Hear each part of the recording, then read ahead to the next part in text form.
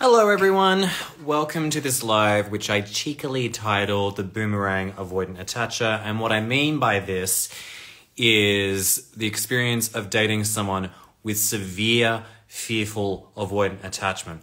What it's like for you, what it's like for them, what you can try and do to overcome this situation if it's becoming so problematic for you, whether you are the fearful avoidant or the person dating that individual with fearful avoidant attachment style. And I'm going to talk about why it is one of the most addictive, problematic, difficult situationships, relationships to break up from, and is a nightmare for people who are involved in this dynamic. It is so damn painful.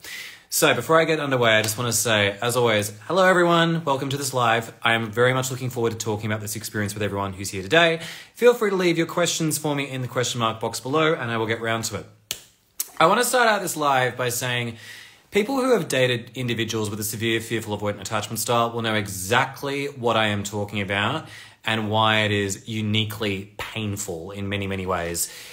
This is something that's very different from dating someone with just a dismissive, avoidant attachment style who just one and dones you.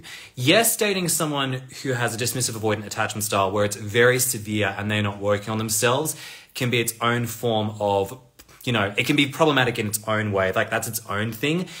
It is another thing entirely to have a partner who is coming back and forward, breaking up with you 1 minute, coming back to be with you a month later, over and over again. It is a nightmare for individuals where they're constantly told, I love you, you're the person of my dreams, I have never felt so much love from anyone in my life before, you make the world to me, I am so sorry for how I've behaved, I would never do this to anyone, I love you so much. Only for, say, 6 weeks, a month, 2 months to go by before that person's like, yeah, I just don't think I have any feelings for you anymore. I don't really like you anymore. Feelings can change. Why can't you understand that? And maybe even saying really rude things like, I just don't think you're my body type preference. I think I just prefer other people. Why can't you just let it go? You're clearly more into me than I'm into you. And then proceed to abruptly break up over a phone conversation, ghosting you before reappearing in your life a couple of months later, and then professing all the very things that I said before this, and the cycle begins again. I'm going to talk about a specific example of this in a minute, which will help people to understand for those of you that have never been through this, and for those of you who have, you'll know exactly what I'm talking about. People who have a fearful avoidant attachment style are unique. This is also the disorganized attachment style. And if they lean more avoidant, this is what it means. They have a fear of intimacy and commitment, which is consistent for people with avoidant attachment, but they also have a very, very big fear of abandonment. Unlike the dismissive avoidants, who usually act very cavalier, like nothing can hurt them, and they seem to have what we call a superficial self-esteem, fearful avoidant attachers, on the other hand, have a very clear, bad self-esteem much of the time. These individuals are usually very self-deprecating. They don't usually have a very good respect for themselves. They often have financial issues, job issues, sometimes relational issues, and they have often come from a lot of trauma in their background.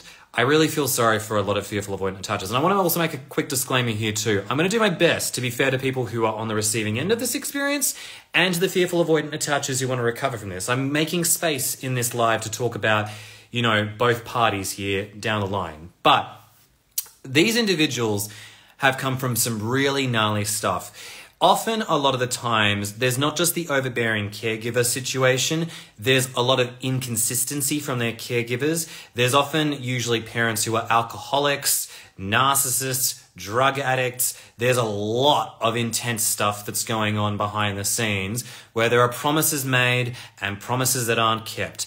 These individuals, who are developing fearful avoidant attachment often have parents who may tragically die out of nowhere. There's a lot of loss and there's not a lot of teaching about how to regulate emotions. They've often come up with this narrative that people will constantly leave. I cannot trust anyone but myself to take care of my own emotional well-being, but I am also incredibly lonely and need to be with people because I suffer tremendous separation anxiety and I really struggle to be by myself. People with a fearful avoidant attachment style can range in their origins, where it may not necessarily be that extreme, but generally speaking, inconsistency is the theme of their background, and they've often usually developed such big themes of feeling betrayed by people who are closest to them, feeling like they can't disclose what they're thinking and feeling to others, feeling like they can never actually be vulnerable with people, yet simultaneously also being incredibly, usually in dating, needy for attention, company, validation, and also feeling like they can actually be with someone. So it is a very confusing experience where often at times you may feel like you're dating an anxious attacher, only to realize as dating progresses, you're actually dating someone with a fearful avoidant attachment style. So that's why you've got those competing fears of abandonment with your fears of intimacy and commitment. But usually one will, usually what happens in dating, let's paint the example now, is this.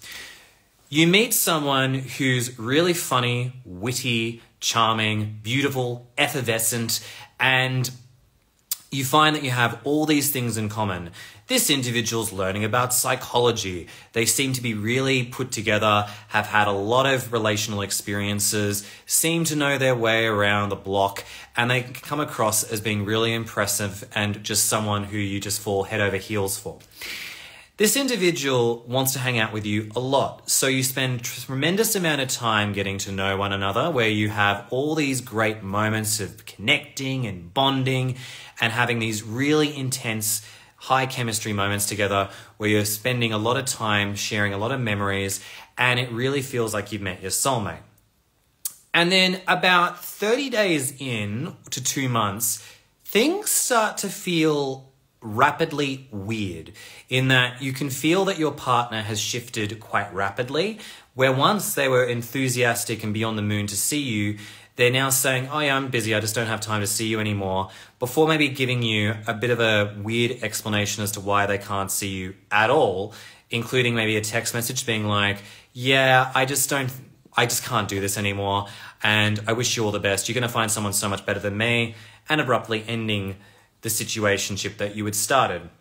Only for you, as you're mourning this experience and having tremendous insecurities where you feel like you've done something wrong, you are not good enough for this person, you weren't attractive enough for this person, that somehow, you caused this entire thing, for them to come back in 2 months apologizing profusely for what happened in the first place, and also declaring how sorry they are and how much they want to be with you and how they've never felt such love with someone else unlike you before. And then again, after about a month or 2 months later, they may actually become incredibly mean. They may say things like, yeah, I just never really loved you in the first place. Your body type isn't my preference. I just don't want to be with someone like this. I just need to be alone for a while. And they'll break up with you again. If their avoidant attachment is so bad, they may end up actually hooking up with new people before bouncing back to you, having these very empty, bottomless sexual encounters to try and make themselves feel better about themselves. Because, as I've said consistently across a lot of my lives, avoidant attachers have a very bad relationship with guilt. They hate the idea of not being able to live up to the perception of their partner's wants and needs. And so often they're berating themselves and also feeling like they've done something terribly wrong. A notorious fearful avoidant habit is usually if they feel like, they are solely responsible for what's happened and they know that they've done something wrong to hurt you, they will block you. And you will be made to feel like the villain. They will block you on everything, but they'll do it almost intermittently. They'll start with something random like LinkedIn. Then it'll be Instagram a few months later. Then it'll be Facebook after a year. And you'll be really weirded out by this, being like, why didn't you just block me on everything? Because often a lot of these people don't want to own up to the fact that they've done something wrong. And they often feel tremendous guilt and shame over their behavior and having to back away from you. But today, we're going to talk about the fearful avoidants who don't block you straight away, and those that do, what happens when they keep coming back. I want to make it very clear that on a lot of my videos, I talk about a lot of the experience of what it's like when you've been broken up with by someone who has avoidant attachment and they don't come back. A lot of the time, people, including myself when I went through this, pined and hoped that our avoidant partner would come back to us. But it's those that are dating the severely fearful avoidant attachers that know the horror and the nightmare that is when your avoidant partner does return and the cycle happens over and over and over again. I have to say, as someone who has had just an abrupt breakup with, someone who I believe has avoidant attachment, I am so fucking grateful that it was one and done with the power of hindsight, because I can assure you that when I look back on when I've listened to all of my clients who've been in fearful avoidant dynamics, where there is someone who has a very severe fearful avoidant attachment style and the entire situationship revolves around that person who, because of their own insecurities, are dictating the situationship or relationship, the nightmare of being in a situation like this. Yes, the breakups are brutal, but imagine if you're going through that again and again and again. And then every time it happens, you have like a breakup, you feel tremendously insecure, your partner comes back to you and alleviates all those concerns and then leaves you again, doubling that insecurity rush all over again. And all of a sudden you're like, oh God, now I'm spiraling. And then this is what happens. You become addicted to that person for them to come back and to reassure you that it wasn't you, it was them. You get to a stage where you become powerless and vulnerable to this situation where you don't even know what's up and down anymore. The intermittent reinforcement has become so bad that you are now in a situation where you are essentially a junkie waiting for that person to come back and give you even just a breadcrumb of a text to fuel your own level of self-esteem again.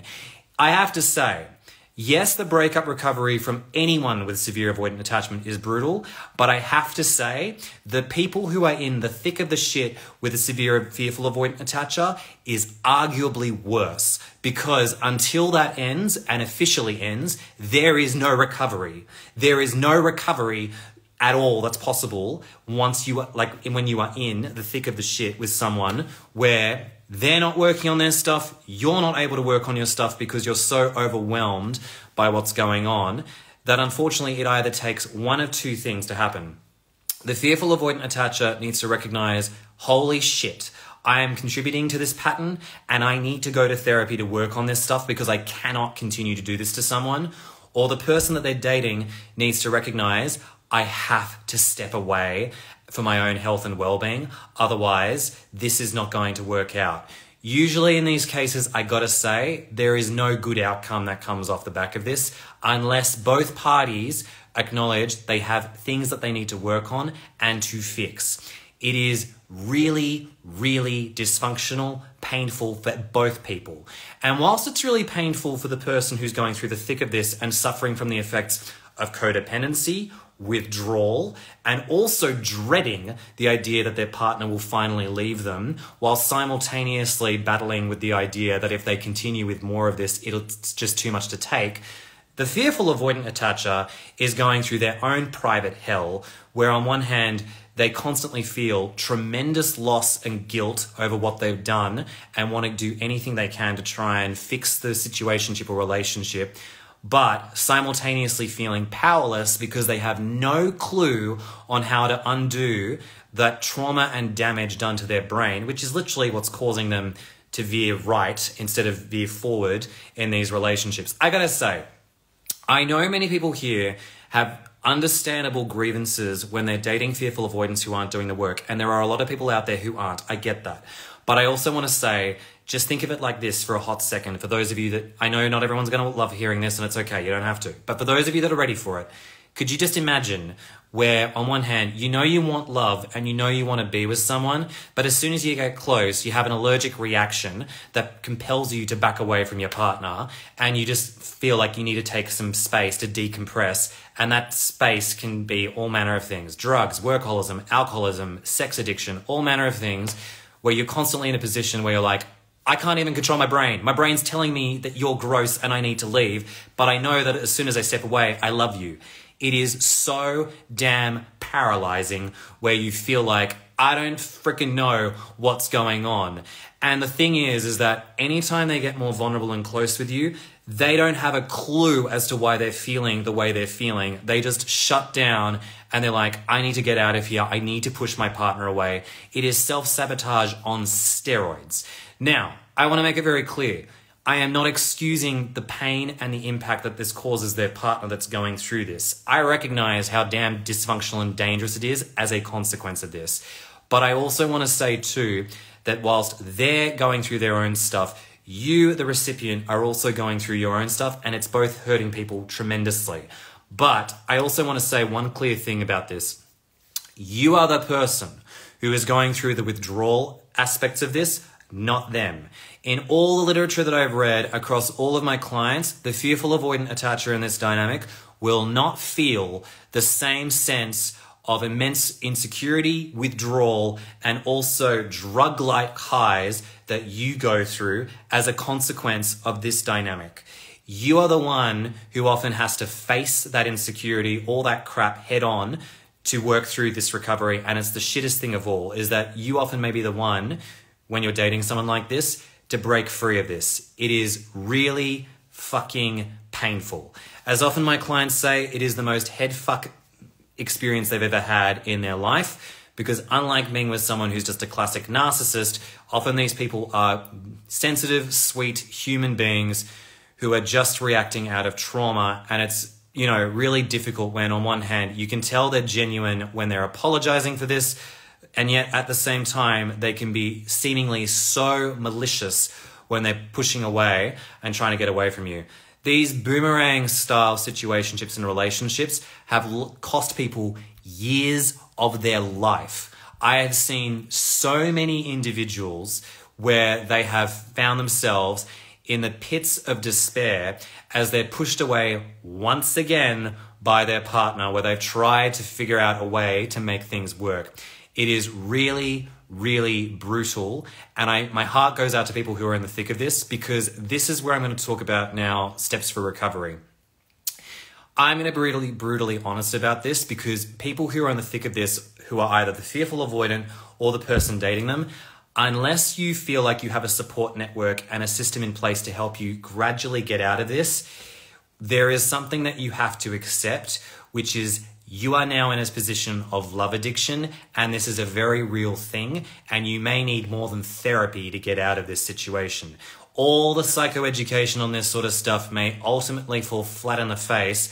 You may need to find a support group, a 12-step recovery program, whether it's Codependence Anonymous or SLA, which is for Sex and Love Addicts Anonymous, to get help out of this. You may need a team of professionals to speak to, and I know a lot of people do not have the financial resources to have that, in which case getting psychoeducation on this sort of stuff is really important, and maybe finding a free network of people who can actually support you on their own dime, if that's an availability, is the next best thing.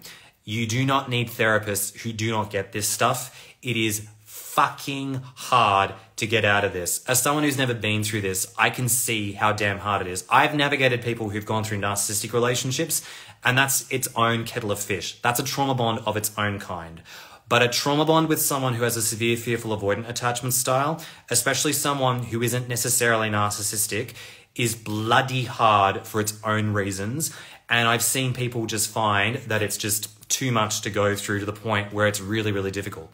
And for those of the people who are fearful avoidant in this dynamic and are feeling powerless for very similar reasons, they too likely need a team to help support them through this. One counselor or therapist is simply not enough in a lot of these cases, and they do often need a lot of intense work on themselves too, because it is really, really difficult for them to overcome a lot of their self-protective mechanisms that have kept them this way. Having accountability groups is a good start, because at the very least it gives people a space where they feel safe, where they can have a lot of their stuff reflected and being like, hey, I can see you doing the thing again. Can you actually just focus on this?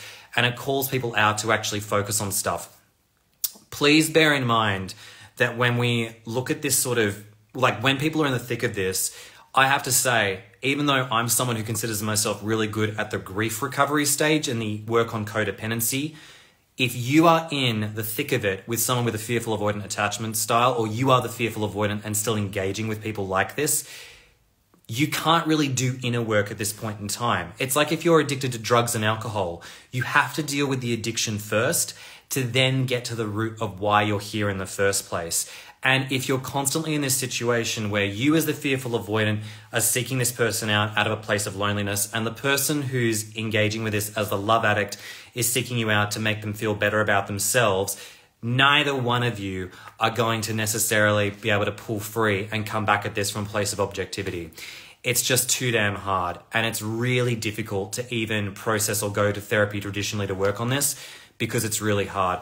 I have to say, I think some of the worst instances I've heard of this include people I've known who are fearful avoidants, who have recognized that they love their partner and have literally flown overseas to be with them before they get the ick when they're too close and pull away.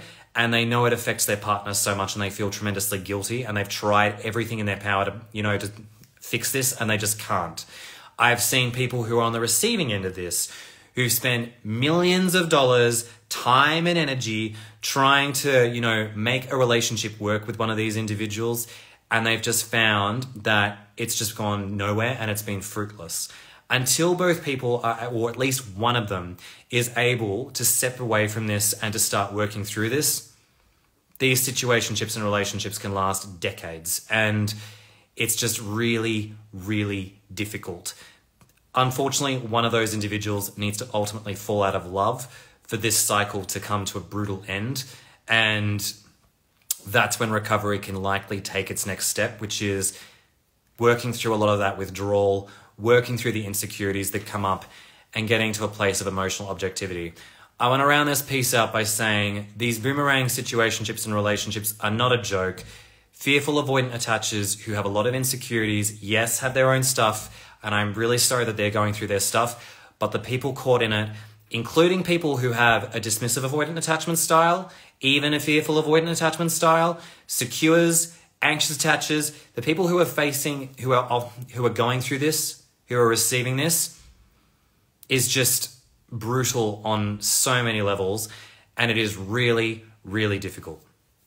So now that piece is over, I'm very happy to invite people to ask me questions if they haven't already, and I'm very happy to just go through and work through some of the things that people want to talk about this or anything else that relates to anything that I talk about or anything that I'm happy to share and discuss. But I just want to, again, say I am sorry for everyone involved who is going through this, because I can see the humanity in it. I can see how, quite frankly, how fucked it is for everyone involved. And you do both need a lot of hand-holding to get out of this particular case because of just how dysfunctional, painful, brutal, and just exhausting and disappointing it is. So, yeah, it's just really, really, really hard for everyone involved. So I am sorry that anyone who is going through this, and I will say, I have found that when I am working with clients who are on either side of this, it is a slow recovery process to getting out. And I've seen people fall back in even when they thought that they were out. It just happens. So please bear in mind that it's okay if it's one step forward, two steps back at times, because that's just the way of it in a lot of these particular situations, in that it's often very much a non-linear recovery experience, and it's really, really hard. Now, let's get into it. So let's go through this together. So I'm starting with the questions in the question mark box, and we'll go through things together. So my avoidant ex broke up with me and was already hooking up with people within a month. Still on a spree and frequent weed. Oh, yuck. Okay, so generally speaking, when avoidant attachers break up with you, they will resort to a lot of deactivation strategies, which can include drug addiction, sleeping around with new people, and doing all kinds of things to avoid the pain and the guilt and the shame of the breakup. So please bear in mind that that's quite common. And I also feel like something that comes up a lot for people who are on the receiving end of this is they question, why is my partner not fighting for me? Or why are they making it seem like we never mattered and they're just moving on? You have to understand that avoidant attachers who are, doing this do not think the same way as their partner does. For those of us that have more of an anxious attachment style, hell, even a secure attachment style, even people who are mildly fearful avoidant, would normally think, well, why wouldn't we fight for this relationship together? When someone is activated into their avoidant attachment, the last thing they're thinking about is fighting for the relationship. They're thinking to leave by any means possible. So please understand that when it comes to understanding their ethos when they're stressed, you are not the priority. Their self-preservation comes first, and they will do anything to do that. And they'll find ways to seek out intensity outside of you, what you experienced with them together, because they're looking for escapism. It's not okay how it makes you feel. It is brutal. It is not by any means all right for you to go through this. I'm just letting you know how it is. Next question. I'm an avoidant. Yay, welcome. My ex-girlfriend is an anxious. What would your advice be after our breakup to not return to the boomerang effect where we start messaging each other because we miss each other just to break up again after 3 months? Great question. And I have to explain English. I have to also be honest with my own limitations, and that I may not be able to provide the best advice here, because this is sort of where some people ask me for very specific advice for their situation, and I can't really provide it because counseling can't do that. Here is something where I'm actually going to express my limits. I actually don't know. I have looked into a lot of research to try and figure out how to break a cycle like this. And from my best assessment is, if you are the fearful avoidant and you have recognized that this is a dynamic that you're stuck in, one of you has to acknowledge the cycle with your partner and also explore ways to try and either work on it together as a couple or accept powerlessness over the situation and engage in therapy. There is no other way, as far as I'm concerned, from what I've seen. And from what I've gathered, trauma-informed therapy, 12-step recovery programs, having an integrated team is the way to go about it. And I think that also might mean you need to step away from each other for quite some significant time to allow your partner to work through the withdrawal effects of the breakup, and also for yourself to also get some emotional objectivity around it too. I know for fearful avoidance it can be tricky because people can feel incredibly lonely, they miss being with other people, and they also need it to feel better about themselves. The challenge for you is to be single and to allow yourself to sit with the discomfort that comes up as a consequence of that. But I want to go back to my limitations. I don't really know what the best solution is in these kind of cases for people who have a fearful avoidant attachment style and want to break free of this. My best recommendation would be definitely see if you can speak to a professional about this who is trauma informed and also has a background in working in these cases, because it is bloody hard for both party members to recover and to also stop the cycle. Let's see. It's hard and lonely at the moment. I'm just trying to... this person's replied. Thanks for the response to my question. It's really hard to be lonely at the moment. I know. I get it. I've got a mate who's fearful avoidant and has other things along the side of it. I know how much they struggled with this, so I get it. And I'm just trying not to message new people and just to hook up, breaking the cycle at the moment. I really get it, because I know for a lot of people who have a fearful avoidant attachment style, it's the external validation seeking they need. They're constantly looking for reassurance that they're okay, that they're a good person. And I know that it can then start a new cycle straight away too. So believe me, I know that it's hard for you in your own way with this. Again, get a team to support you through this, because your challenge is really just allowing yourself to feel enough by yourself to feel that you are lovable and that you are also capable of taking care of yourself where others have failed to take care of you too. It is not easy. And I know that's the broad strokes. Let's see. Not really a question, but amen to all of this. Was with a fearful avoidant. The breakup obliterated my self-esteem. No real discussion or closure. I still love her. Wish I could help heal her trauma. I was confident and secure before being with her, but never felt so weak, fragile, anxious after a breakup.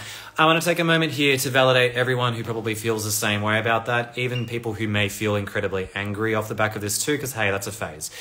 I wanted to say, many of us would probably do anything for our fearful avoidant attacher, or even the dismissives, or even the anxious attachers, to actually recover, because often we can see their pain more than sometimes they can see their own.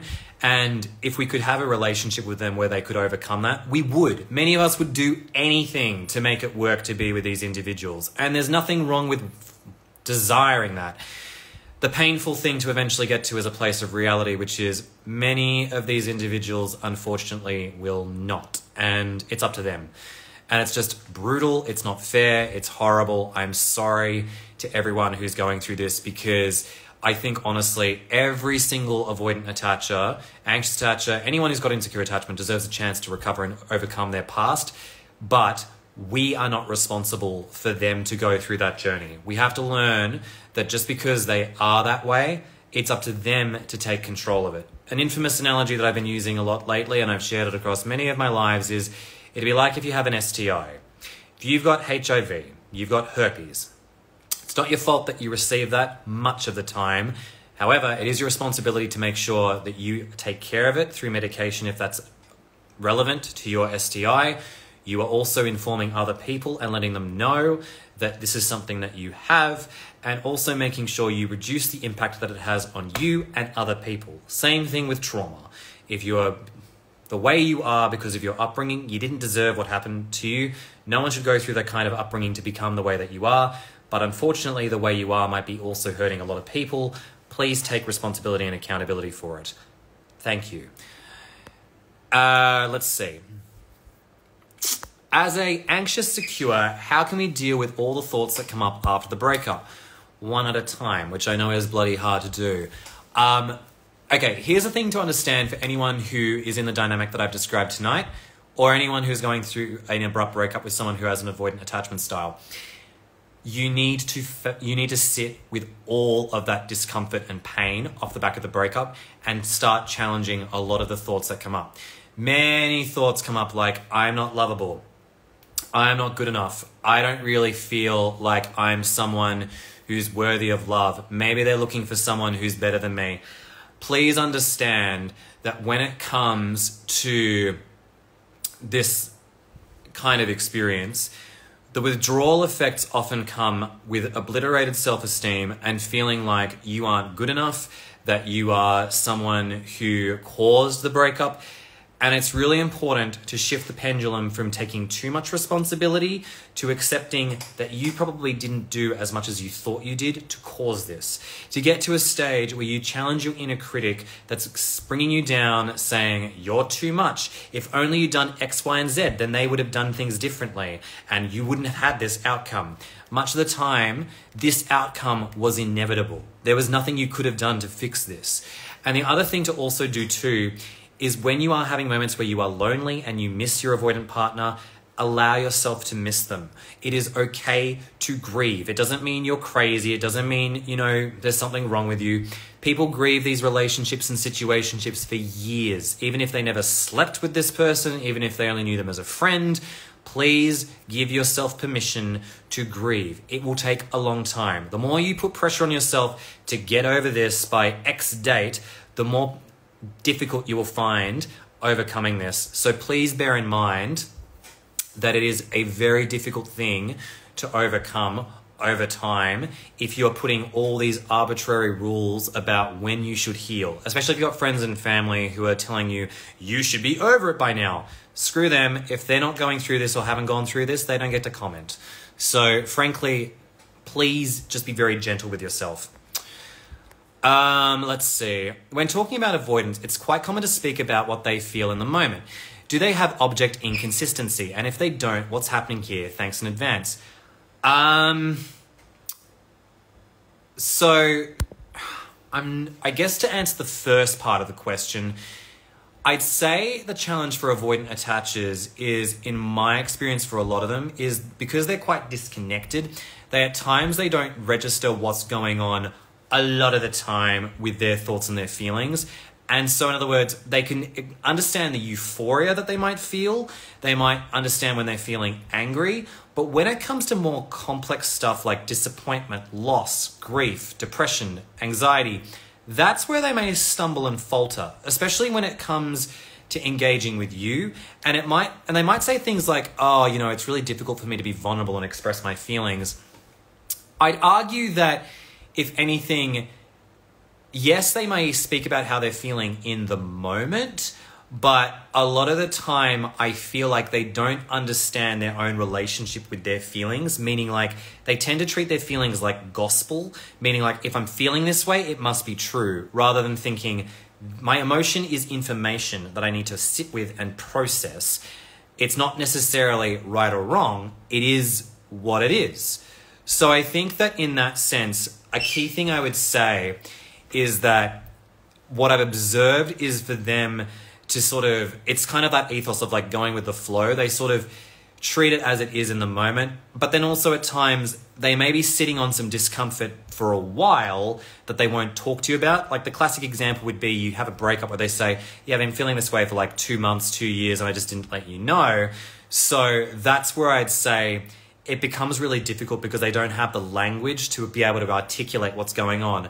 Something I've talked about before is that a lot of avoidant attachers have what we call alexithymia, which is an inability to identify emotions or to articulate them in a way that makes, rational sense. I've had some clients who experience alexithymia, and often I'm like, I have no idea what you just said, but I'm going to do my best to try and piece together the emotional stuff, and we can come back to it and we can try and work through this together. And it is just a case of building that emotional vocabulary. Alexithymia is very real, especially for people who experience neurodiversity as well too, who are neurodivergent. So it's not just something that happens to people who are emotionally disconnected from themselves. I will be honest, when it comes to the second part of the question is, do they have object inconsistency? When I heard that, my brain went, that almost reminds me of when people have talked about how anxious attachers have object impermanence, where like they struggle when the object of their affection is out of mind, out of sight, because they need to know that it's around them at all times. I feel like avoidant attachers almost have the complete opposite, where it's almost like they want it out of mind, out of sight. So I hope that answers your question, and maybe I needed to, if I was speaking with you one-on-one, I could have sort of unpacked a bit of that too. But anyways, just wanted to go through that with you there. Great question here is, during the breakup when we feel immense withdrawals, what does the FA feel? Not the same thing. Often the people who are going through a breakup with someone who has severe fearful avoidant attachment style, we're feeling all like the immense impact of the rejection, the fear of abandonment, and all that stuff, which is intense and hits us like a freight train. Here's what happens to the fearful avoidant. In the moment, they're often feeling disgust and annoyance with the partner, and they just want to get away from it, and they then feel a bit of relief. Often at times too, they can be feeling loss, guilt, shame, and they want to do anything to get away from some of those complex emotions. So they may look for distractions in the form of other partners, drugs, alcohol, work to get away from all of that. And once that cloud lifts, they often feel tremendously lonely again and want to reach back out to you and connect with you again. That's what I've observed. So that's generally how I've seen it play out. But often I find the dominant feelings there are not so much one of abandonment. If anything, it's more loss and longing and also not wanting to be alone.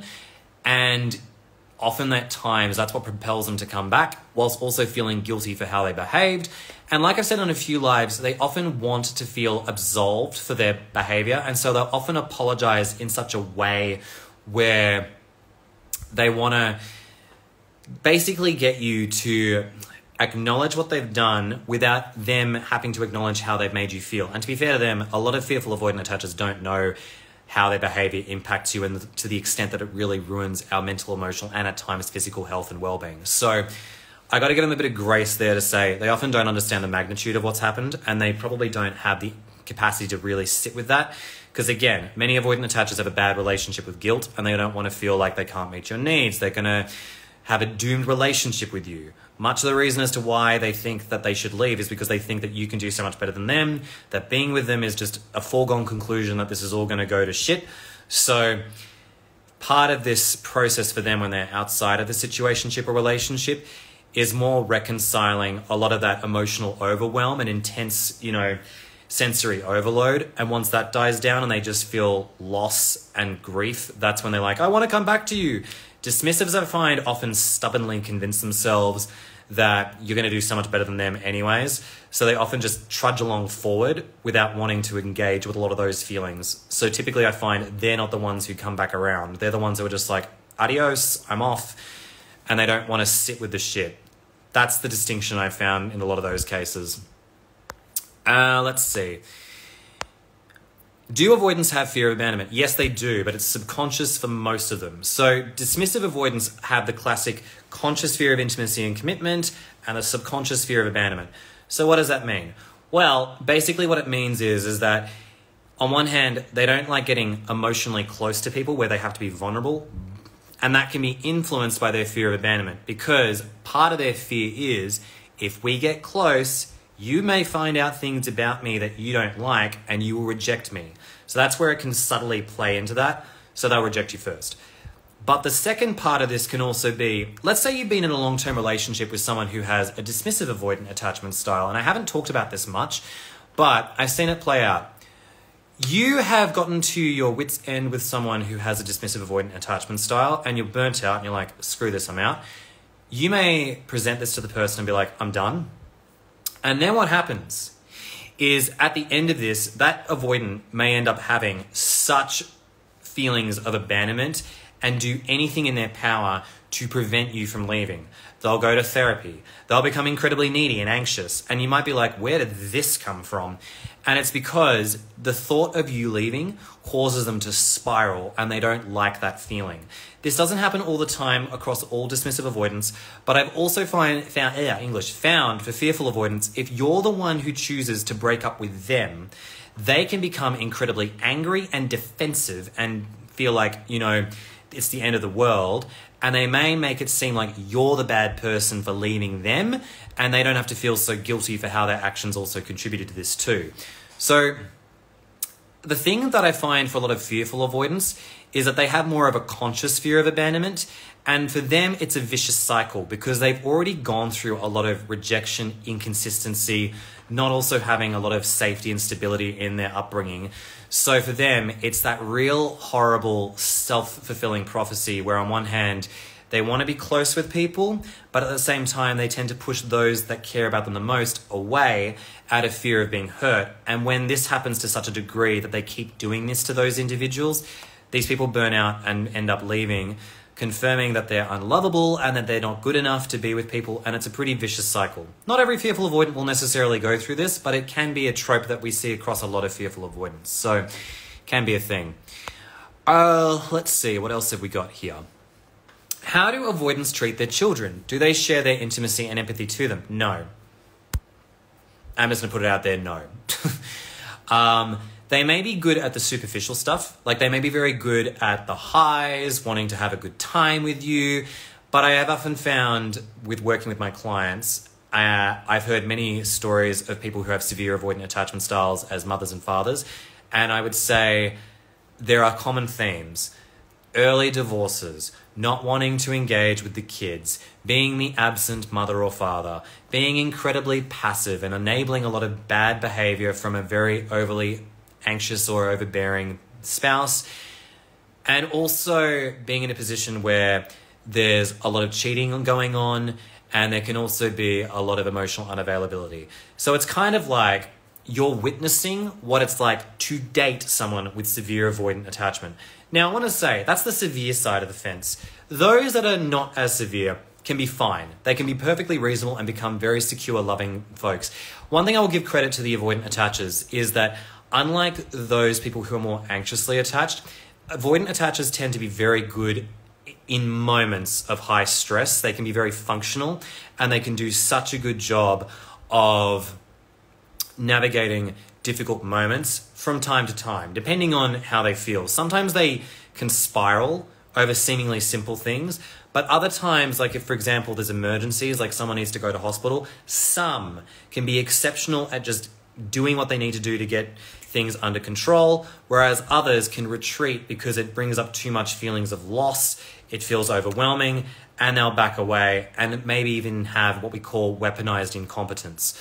So I just want to make it clear that if you're dating someone with a fearful avoidant attachment style, you can kind of have a glimpse as to what it's like for them to be a mother or a father of a child, which is more of the same. We have to think about it too, right? Like, if avoidant attachers, had a bad experience in childhood and you are a child, you are quite literally a trigger for them because it can bring up very uncomfortable emotions. You may often find that as the child of an avoidant parent, you often simultaneously oscillate between, them wanting to be with you as the parent, but at the same time being so superficial to the point where you feel like your parent doesn't have any way of relating to you. Meaning, they want to have the title of your father or mother, or maybe they don't even want to at all. It can be very like all over the shop. But at the same time, like anytime you try and get close and really vulnerable, they just can't do it. They may model what it's like to, for you to just, for example, if you've gone through a breakup, they may be like, oh, just get over it. You'll find someone new tomorrow. They may model and also enable that kind of behavior and encourage you to do more of the same kind of stuff that they do to avoid their own emotions and well-being. It can make it seem like they're the one who's teaching you to just be cavalier, not deal with your emotions, and just go with the flow. So as parents, if they aren't working on their stuff, it can be pretty nightmarish, but I got to tell you, anxious attachers who aren't working on their stuff too as parents, equally nightmarish for different reasons. But if they are working on their stuff, oh my God, they definitely work on the sins of their mothers and fathers very well, and they can be very competent to wanting to show intimacy and love to their kids. So I just want to say, it's not all avoidant attachers who can be terrible parents. A lot of them can turn out to be phenomenal parents. Just want to put it out there and say that. Let's see. Can you tell us if it's normal to have memory issues when you ask an avoidant to clarify something they said before? He often forgets what he said previously. Yes. And I want to be clear that this is something that I have found can come from a place of when they're shutting down. Like, say, for example, you're trying to remind someone, your partner who has avoidant attachment, about something that you wanted to discuss, and it's something that relates to a very vulnerable topic for your partner. They may, if they're shutting down, forget about what's happened. They may act tired. They may actually gaslight you and say, that's not what you said, or I remember things differently, because they want to avoid dealing with a subject that causes them to feel discomfort. So unfortunately, yes, I've actually noticed this in a few people, and it can be frustrating to say the least, because you're like, don't you remember this thing we were talking about? And they almost want to act like you never had the conversation in the first place. So yes, it's very much out of sight, out of mind in some of those cases. Let's see, what else have we got here? I am a fearful avoidant and had a relationship with a dismissive avoidant. What do you think of this dynamic? The dismissive avoidant definitely shows less emotion towards me, and I can't even tell if he even liked me or not. Oh boy. Okay, so the fearful avoidant and dismissive avoidant dynamic can be problematic on so many levels for both people, because it's like the anxious avoidant dynamic on steroids. For the fearful avoidant attacher who's seeking reassurance and sometimes, an escape from loneliness and also wanting to be emotionally validated, this can be one of two extremes. There can be a temporary period where it feels hunky-dory and great because they're not dealing with someone who's extremely overbearing and anxiously attached. But that period tends to last not for a while, and it gets to a point where the emotional absence starts to bother both party members, particularly the fearful avoidant, and it gets to a situation where eventually it goes into the other scenario where it's like they start to realize they're not getting their needs met and they don't feel like their partner actually cares for them.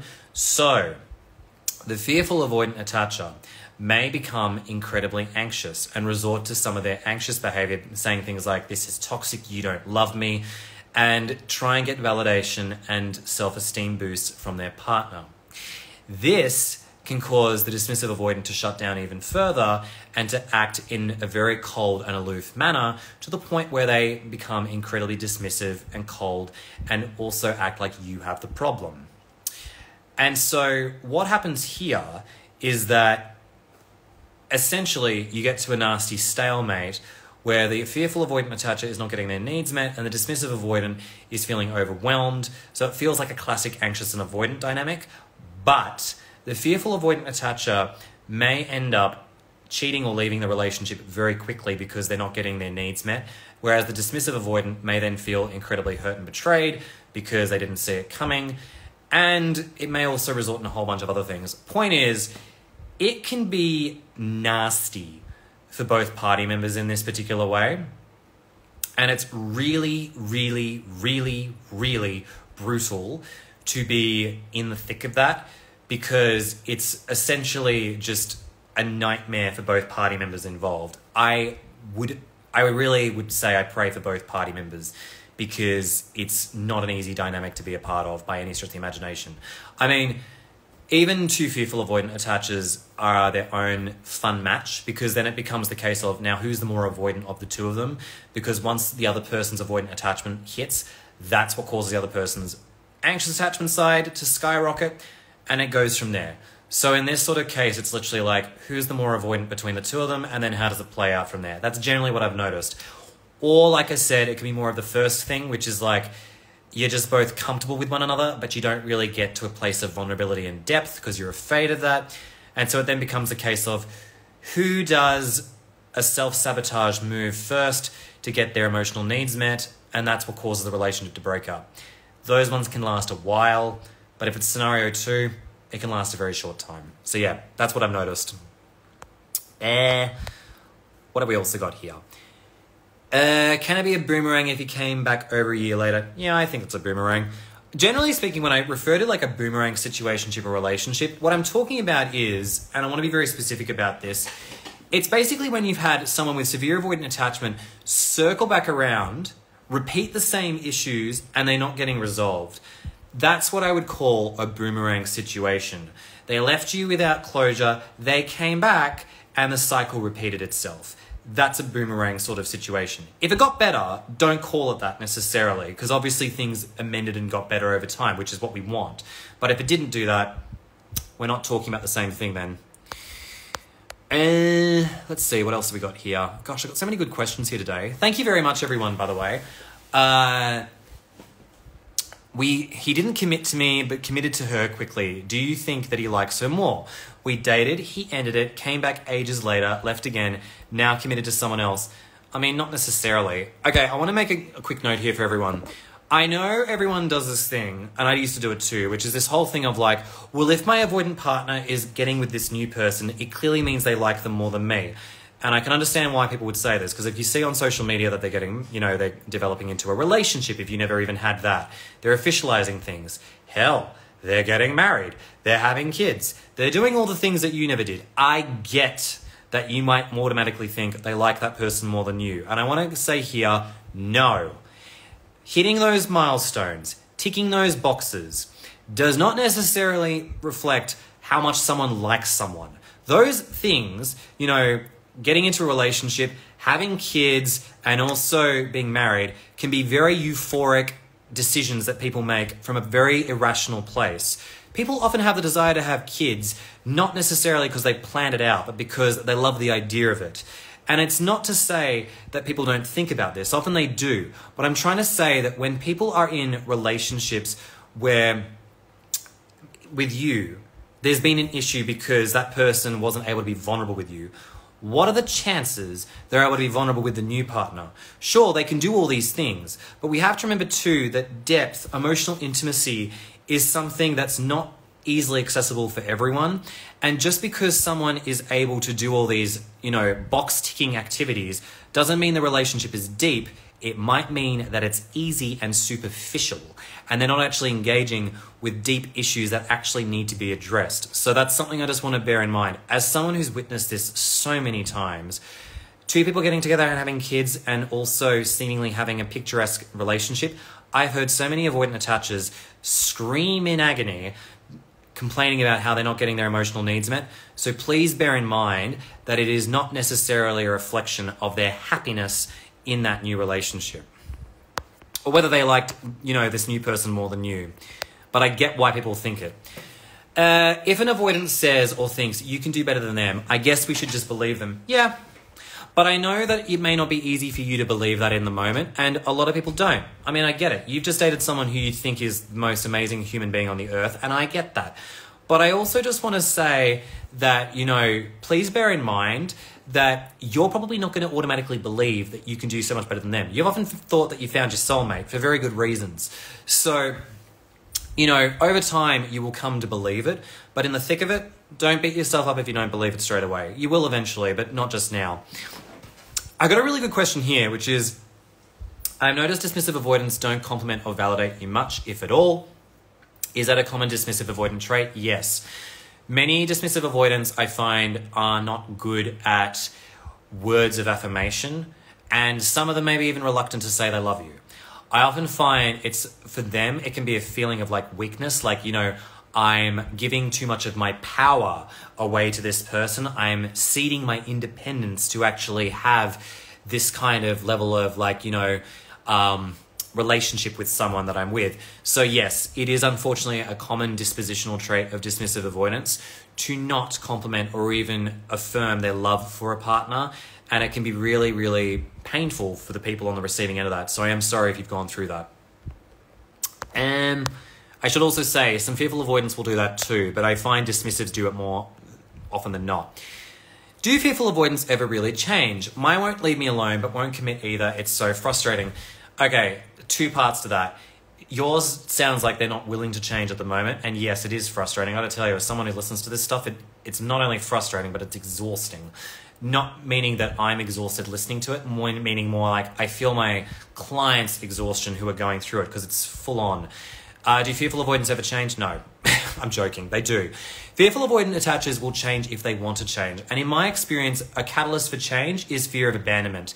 Many people who have suffered abandonment, like most of my audience have, often find this is the catalyst for them wanting to work on themselves.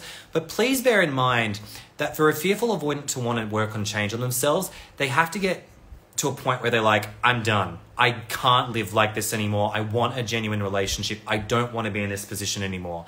To the people who are identifying with fearful avoidant attachment in this particular chat, congratulations to you. You're doing an amazing job. Keep at it, because it is not easy. I work with avoidant clients. I know the slow burn it takes. Please bear in mind, you absolutely can change. It just takes a lot of time and effort, but you can get there. I got colleagues who tell me about it all the time. There's books written about this all the time. They have to have the willingness to do so. Let's see, what else have we got here? What can you say to soothe the situation and make an ex-avoidant partner see you are not as a threat? You can't. I'm just going to point it out. You cannot do that. Because in my experience, and I could be wrong, it may never help. If someone's got a different story that they want to throw out there and say, I did it, please bring it up, because I want this to be academic for everyone. In my experience, it's often very hard to tell them, hey, I'm not the issue here. Because the thing is that they know they are the issue, but they want to project and make it seem like it's you a lot of the time. And a lot of them do not want to acknowledge the elephant in the room, which is their own stuff. It is like pointing out to someone that they're gay before they're ready. They will not necessarily love to hear that. So please bear in mind, it is a journey for them to come to this realization. And often a lot of them privately know that they have stuff that they have to work through, but they're often in denial over it. I get it. A lot of us are over denial over a lot of our own identity stuff too. You can try and reach out to them. Please, you can definitely reach out to them and let them know that you have identified that this might be a challenge by saying something like, I just want to let you know, I have noticed that there is this stuff going on between us every time we get close. What are your thoughts on this? But don't expect them to necessarily be like, oh, you're right. I'm the problem, it's me. Because often than not, they haven't listened to that track by Taylor Swift yet. It will maybe come to them eventually down the line. So please bear in mind, it's not necessarily something that they're necessarily going to just, figure out over time. I've got someone here saying, thank you for saying that. I'm a fearful avoidant. I'm willing to change, but it's so damn hard. It feels like I'm ripping myself apart. I know. I wanted to say here that if you've grown up being a fearful avoidant, you are not suddenly going to unlearn being a fearful avoidant overnight. As someone who is in the thick of their anxious attachment and didn't realize it until I'd gone through a breakup with someone who I definitely think has avoidant attachment, I can tell you, I wasn't willing to change until my way of being was not serving me anymore. That is usually how it goes. So that's why I just want to say, please bear in mind that if you are a fearful avoidant and you're like, I don't see the purpose in change, but I know I have to, I get it. It's not necessarily something that I would say is easy to do or recognize that you have to do. I've only changed because I had to, because I was in so much pain that I was like, enough. I need to fix my shit up. Often, unfortunately, that's the catalyst. So, it is what it is. Let's see, what else have we got here? Do avoidants often go quiet and inward when dealing with stress or difficult family situations? Yes, yes, yes, yes, yes, yes. Love this question, and yes. Often I find that avoidant attaches, if they're going through a tough time mentally and they don't feel particularly good about themselves, meaning like they're going through a bad time at work, family situations, death in the family, they don't usually involve you. They often retreat into their own isolational shell because they're processing with it, and they often feel like it's tremendously difficult to, you know, navigate the situation in, you know, with and involve their partner. They don't want to feel weak. They don't want to feel vulnerable. They don't want to feel like, you know, you're going to reject them for going through a difficult period of time. So often in these moments, they not only go through a period of inward reflection, they may even reject you abruptly as well too. So please bear in mind, it can happen. Will you please share your story someday with all of us? I'm assuming this is my story. I'm going to be honest, I'll have to think about that quite hard. I don't really feel comfortable sharing my story on a public platform for my own protection of privacy, but I've shared bits and pieces about it here and there, so I'll think about it. But it's very similar to what a lot of people have gone through. I'm just going to say that. Do you have any suggestions or books on how to work on not being a fearful avoidant? I really want to work on this. Yeah, there's a few that I could think of that I've recommended recently to people that I recommend. And yeah, I'll write them down in the... Actually, I can probably do it now.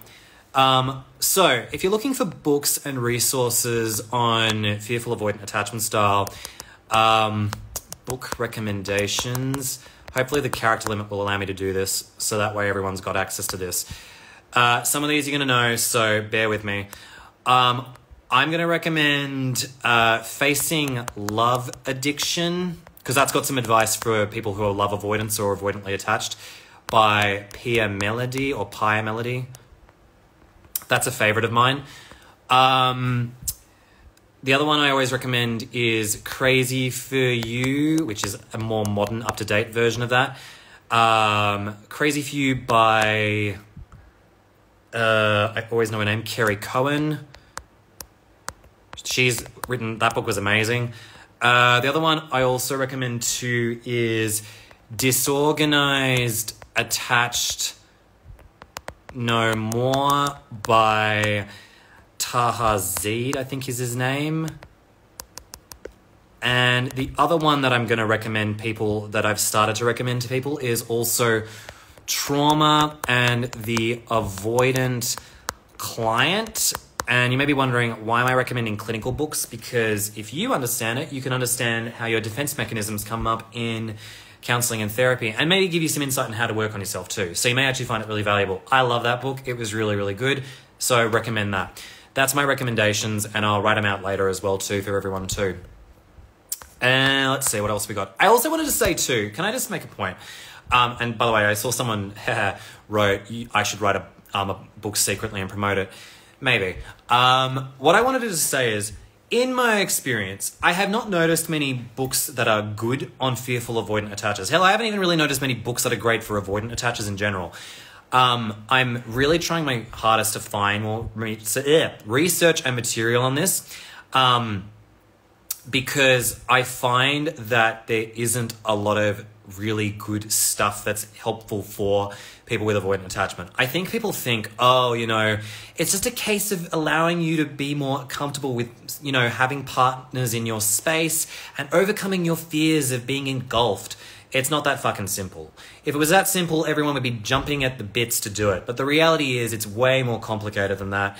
And that's why I think, and everyone's different too. Like for some people it might be easy. Like for me, I found recovery from anxious attachment was a breeze compared to other things I've faced in my life. But, I mean, it was hard, but it was not as hard, honestly, as going through an avoidant breakup. That shit broke me. I think that when it comes to, you know, dealing with this sort of stuff, I hope, and maybe I'll contribute to this, I hope that there is literature available that really helps work through this, because it's not easy. But I know there are therapists and counselors and psychologists who are skilled on this stuff, who could definitely be of assistance in helping, because they themselves may have avoidant attachment that they've overcome. But I just want to say, you know, in addition to what this other person was saying, Coach Craig Kenneth, great name by the way, on YouTube has a video summarizing trauma and the avoidant client, and it's really good. Yeah, if you go to this particular person and other people who have avoidant attachment who are working on their stuff, you may find answers and resources that aren't publicly available in traditional academic forums and circles. That's my recommendation. Hell, even Reddit and Quora occasionally has some good stuff on there too. So I just say spread out and look for stuff that's available there. I've read a few academic journals on this, but I find them so dry and scientific that they don't often provide a really good assessment as to what actually works at a practical level. So not my recommendation there. But yeah, that's just my general thoughts and feelings on it.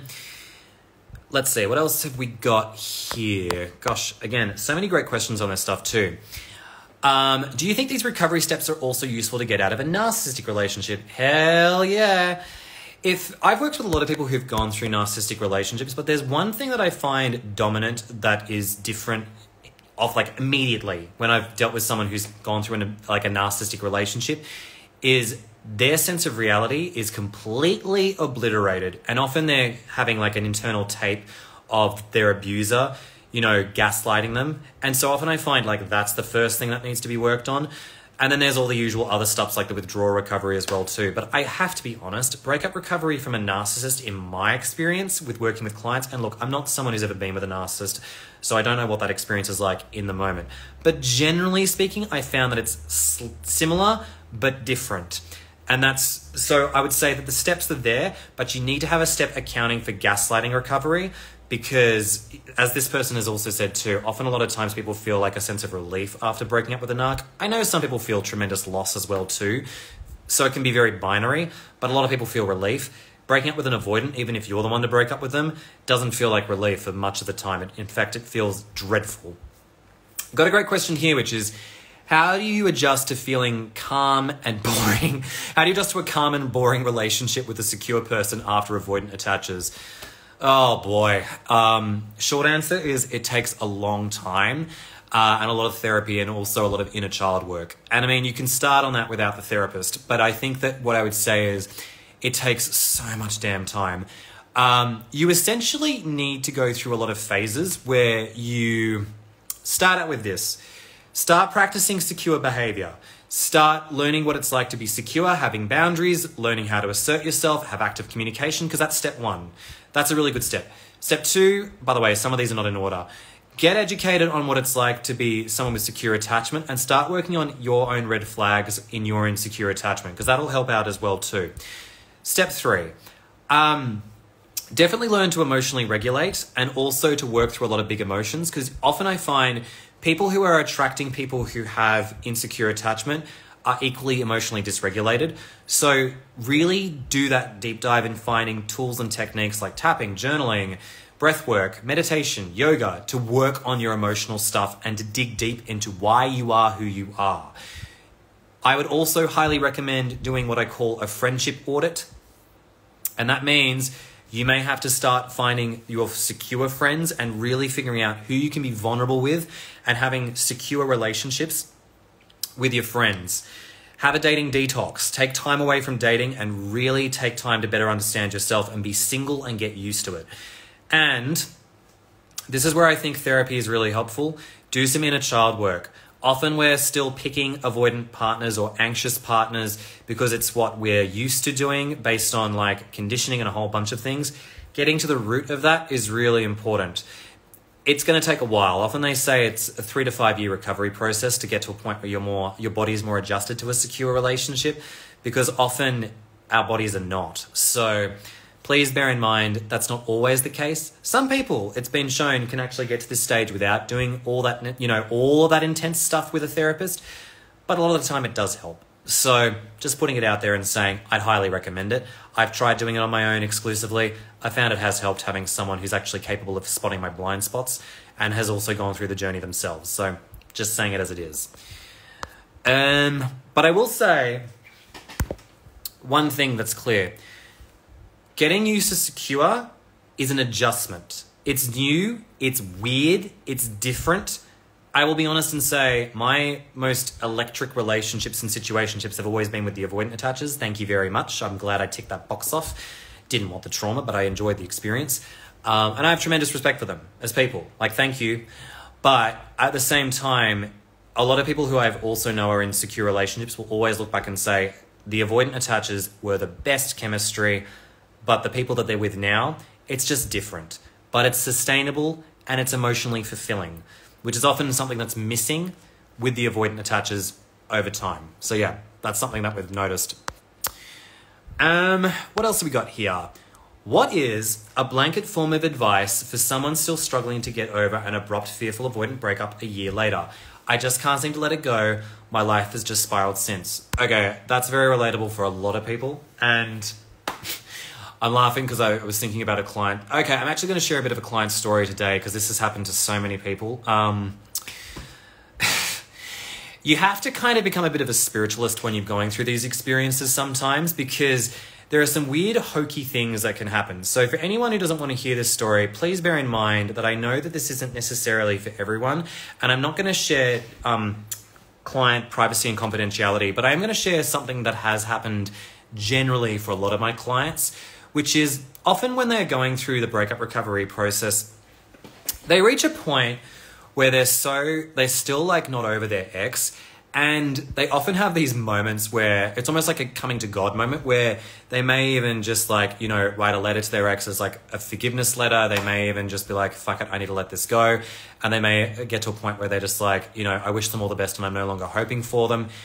When all of a sudden it's like literally tomorrow, their avoidant ex reaches back out to them and apologizes for things, or they interact with them. And it's just like, what the fuck? Like, you know, I've literally decided as of yesterday to like pour my heart out onto paper, to give you up or to do this. And all of a sudden you're back in my life. Like, what the hell is going on, universe? So I am just going to put it out there and say there are some weird things that happen, spiritually speaking, when that shit happens. And you'll know what I mean if you've ever gone through it. But putting that to one side for a minute, a blanket statement for those of you that are still not over your exes, even a year later. I don't really have one, other than to say, I think if you're still holding on to this person, allow yourself to hold on to them. Like, I know it's painful. Maybe you'll feel like you'll never meet someone as amazing as them again. And you know what? That's okay. Maybe this is your duration of feeling grief, and everyone's, you know, duration of feeling the pain is different. So I think the key thing I would say here is please understand that everyone feels things differently and takes time to work through this stuff at different rates.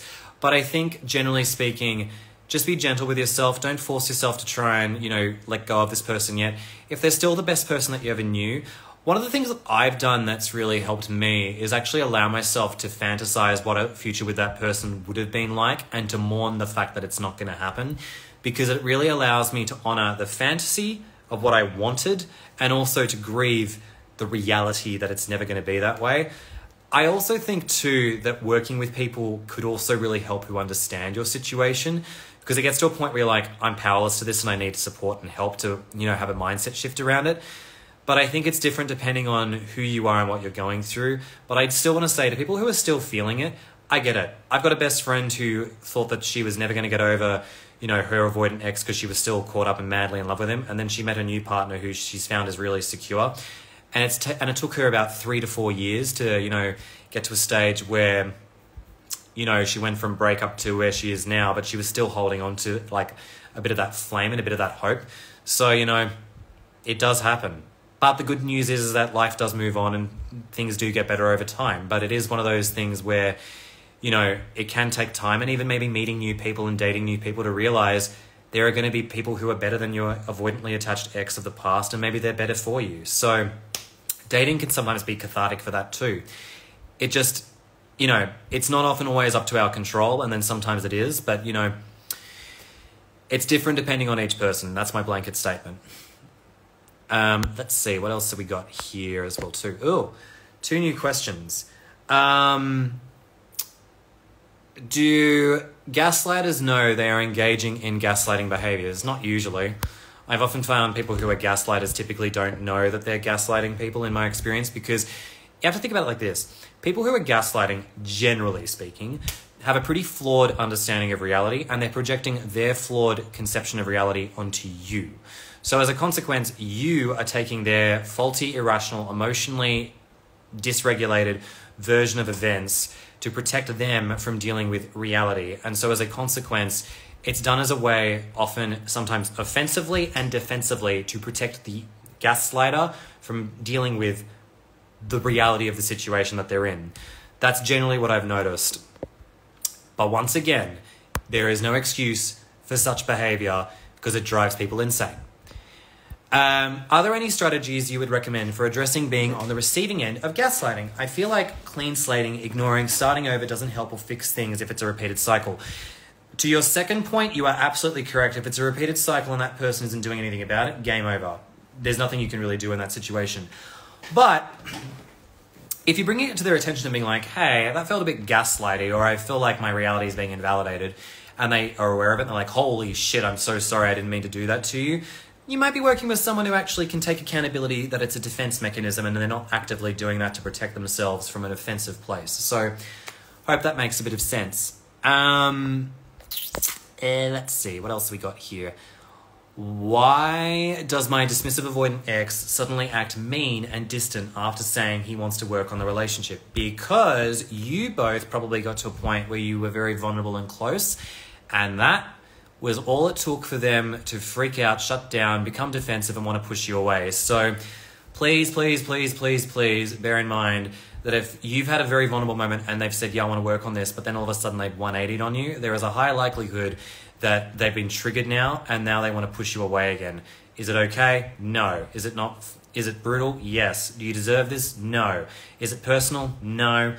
Could there be maybe some other stuff going on there too? Possibly. Without knowing your situation, I wouldn't know. And that leads me on to actually reply to this person who said, I feel like avoidants are catnip for analytical people to have something to always analyze. That's part of what makes them addicting. Hello, I am very much in that category. You know, I am someone who has seemingly built a business on analyzing people with avoidant attachment because it's endlessly fascinating and really interesting. And maybe that's my stuff to talk to with my therapist about this too. It's like, why the fuck am I still talking about this years after the fact too? I get it. You know, I think there's always something that's mysterious and sometimes very aloof about avoidant attachers. And if we put that to one side for a minute, it's very easy to psychoanalyze them because there are so many gaps that we often have to fill in for ourselves as well too.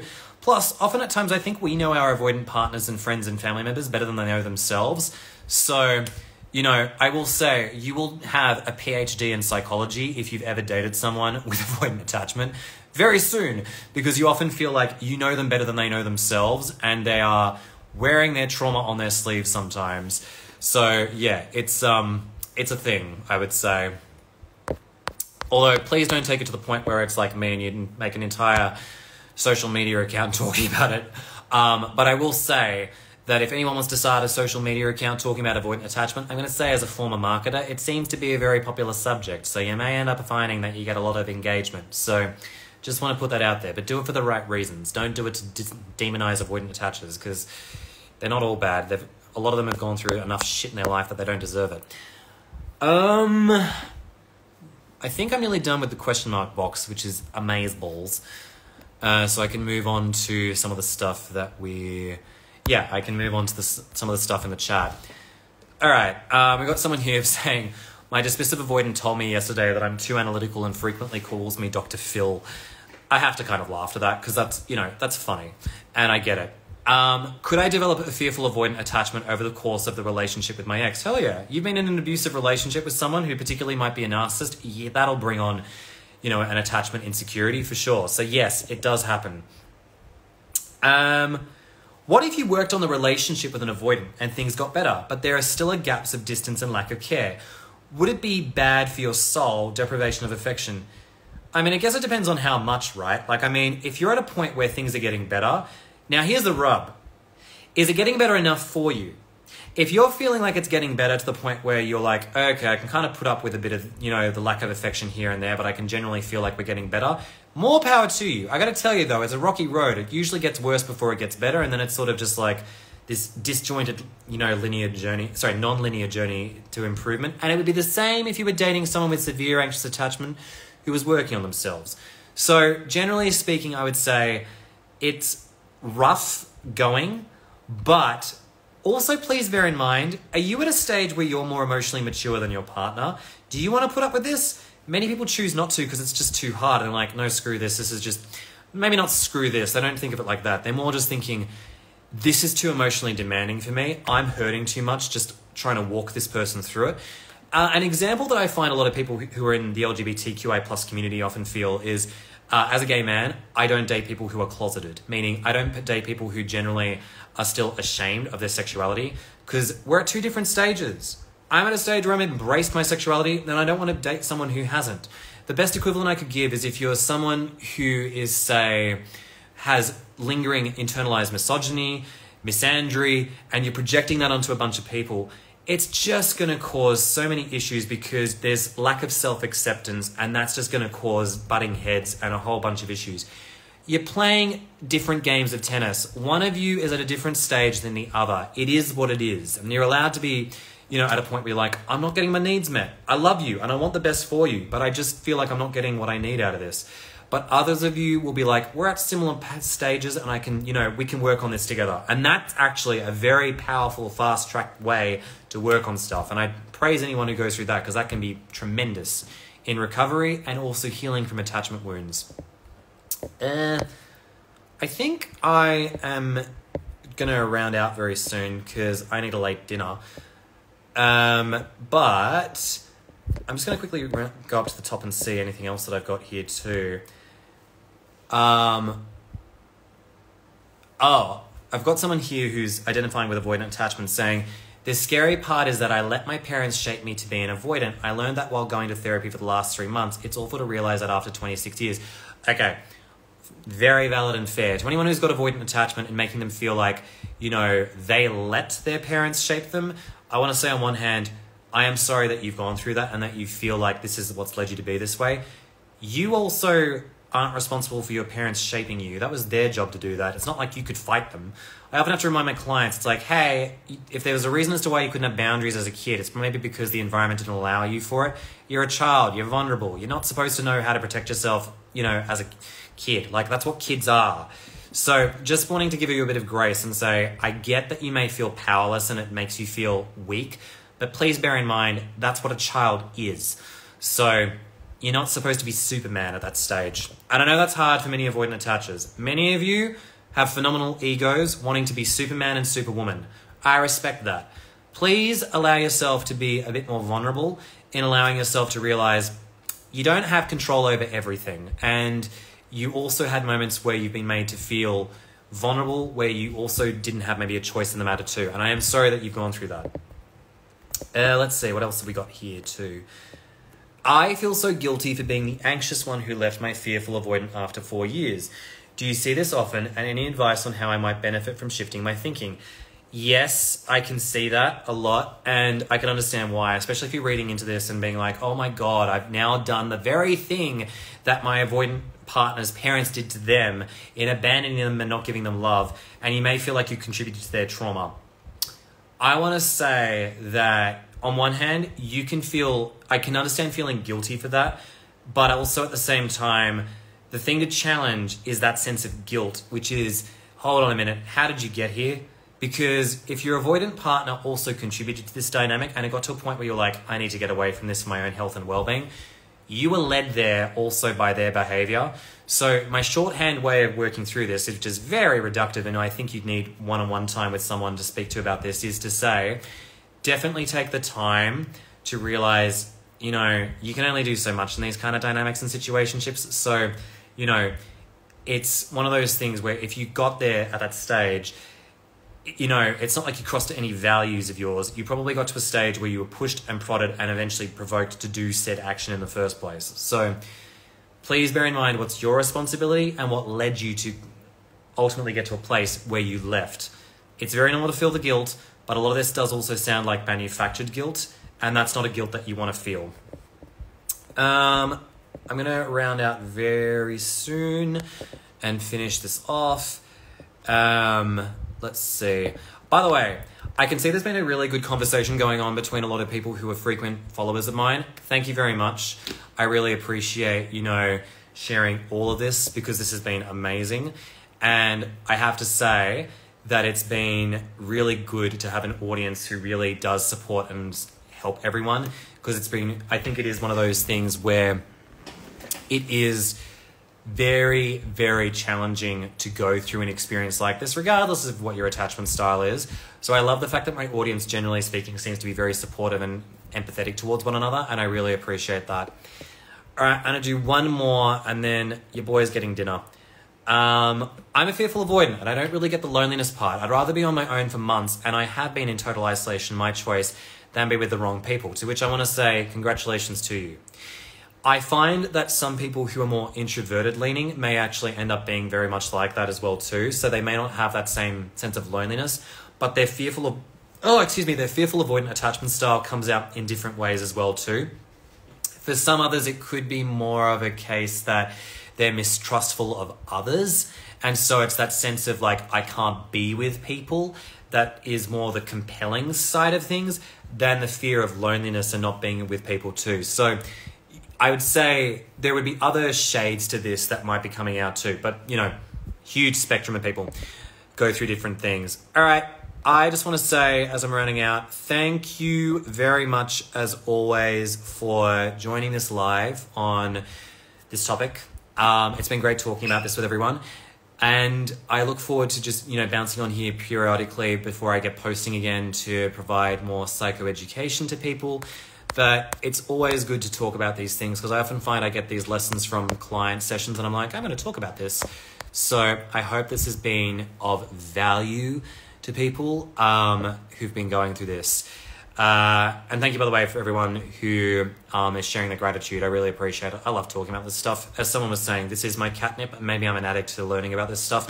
Maybe I need to talk about this with my own therapist. So, you know, it is its own thing. Have a great day, everyone, and I will see you for the next live.